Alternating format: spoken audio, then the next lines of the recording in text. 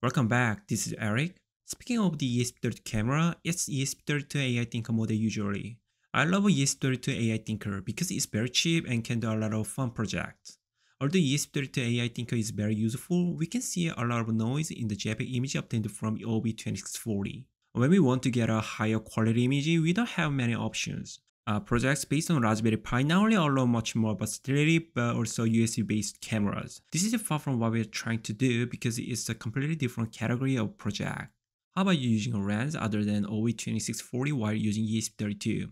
This is today's hero OV5640. Because it has a 1 color inch, 5 megapixel CMOS image sensor, it's possible to acquire images of up to 2592 by 1944. In today's video, I'm gonna connect this OV5640 to the ESP32 AI-Thinker board and show you how it works. The most worrying part was that the core voltage is slightly different from the OV2640, but since ESP32 officially supports OV5640, I thought there is no problem.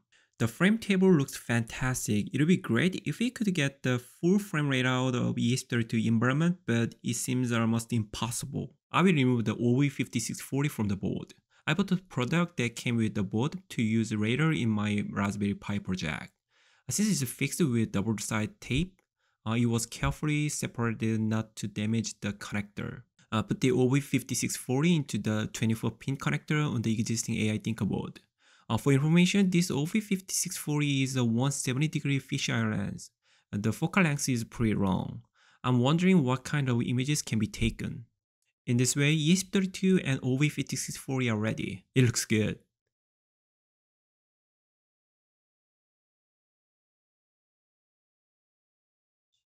For quality comparison, OV2640 was also prepared. For OV2640, I opted this because the 160-degree fisheye lens has the widest angle of view among the OV2640 lenses I have. The red breadboard is for OV5640 and the blue breadboard is for OV2640. They have ESP32 camera web server example code in Advanced H. I think this is probably the first example we try after purchasing the ESP32 camera.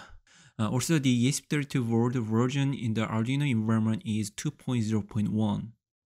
Okay, all looks good. First, let's check the image quality. OV5640 on the left and OV2640 on the right. You can see the title of the ESP32 OV5640 on the top left.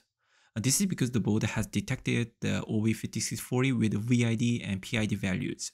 The ESP32 camera example code has been updated, so unlike the previous version, you can directly control the X clock and change the registry right away.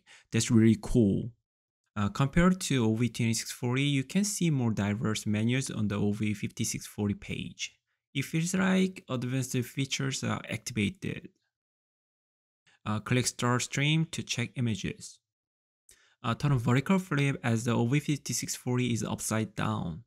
If you look closely at the OV2640, you can see the noise. You can still see a little bit of noise in the incoming image. But the image from the OV5640 is very clear without any noises. It's great. OV5640 has more configuration options. In addition, the range of the detailed settings has been expanded. For example, you can adjust brightness from -3 to 3 and adjust the exposure level.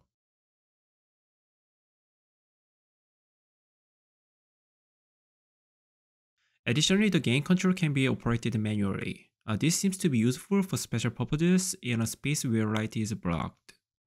ESP32 uses an 80 MHz APB clock, and this clock can power the I2S bus and have sampling up to 20 MHz in parallel mode. So X clock can be set up to 20 MHz. OV5640 allows you to select the maximum resolution of QS-XGA 2560 by 1920.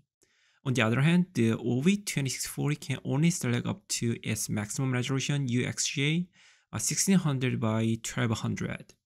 Let me choose the maximum resolution of OV5640. Unfortunately, my monitor's height is less than 1920, so I can see the full image right away, but the images are really sharp and the quality is really good. The problem is that it takes a lot of time after acquiring a JPEG image to transfer via Wi-Fi. Also, a single 5 megapixel image has a large file size, so it takes more time than the smaller images. Anyway, we will see the speed test later in this video. The available resolutions are also show great quality.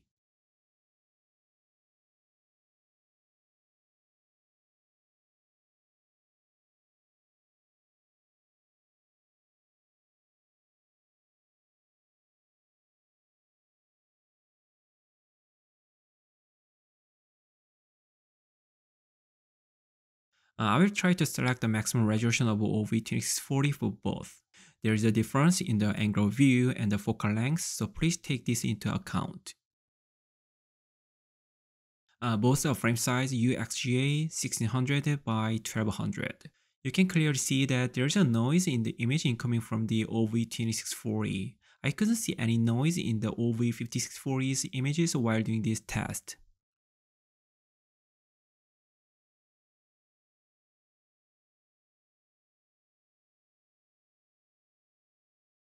This test is for the frame per second. It does not output the JPEG image obtained from the lens on the screen or stream it through Wi-Fi. Purely measures the FPS it takes to get a single image buffer. Only PSRAM and ST7789 display are connected to this PCB. The display is simply meant to show the FPS and how many images were taken. OV5640 on the left and OV2640 on the right. The first test at visual resolution. The OV2640 is faster, it's keeping it at 25 fps. However, the OV5640 is not reaching 25 fps in the same environment. This time, it's a JPEG image of UXGA, which is the maximum resolution of OV2640. Here, the difference is even greater. The OV2640 maintains 12 fps, but the OV5640 has a hard time maintaining 5 fps. The conclusion of today's test is like this. I can say the environment I have created is the best. However, OV2640 can do faster FPS than OV5640 in the same environment. Also, if image quality is important, OV5640 seems to be able to satisfy it. Not only do you get 5 megapixel images, but the many options allows you to make advanced settings for your project needs. I think this can be very useful. Personally, I was surprised at how well the OV2640's FPS came out. If image data can be retrieved effectively, it seems that the image can be drawn faster on the connected device. When the environment where the OV5640 can be used properly is completed, I will test it again. If you have any questions, please comment below. Thanks for watching, see you in the next project.